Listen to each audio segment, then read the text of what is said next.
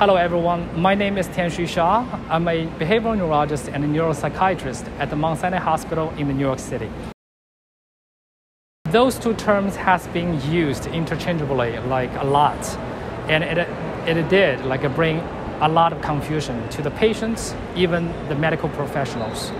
I always would like to explain to my patient that when it comes to the cognitive decline in the elderly, there are three tiers. So the first tier is what we call as normal aging. With normal aging, our brain is getting smaller and we are becoming a little bit more forgetful, and everything's taking longer for us to memorize and to learn new things, as well as to even for simple tasks as searching for a word. The second tier is what we call is mild cognitive impairment, MCI. It is a very, very important concept. However, many people are not familiar with that. In this tier, there are beyond normal aging cognitive decline can be detected by the various cognitive testing tools. However, individuals' ability to carry out everyday function remains intact.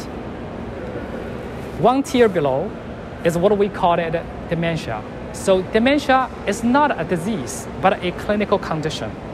When people entering the stage of dementia, that meaning patient's cognitive impairment is severe enough to affecting their ability to attend the daily activities independently. Many conditions can cause MCI and dementia. The Alzheimer disease is just one of them. However, it is the most common one, as we know. Among those with the MCI, about 15% develop dementia after 2 years. On the other hand, some individuals with MCI revert to normal cognition or do not have additional cognitive decline going forward. So that meaning people with MCI sometimes do not progress. They will stay at the MCI stage.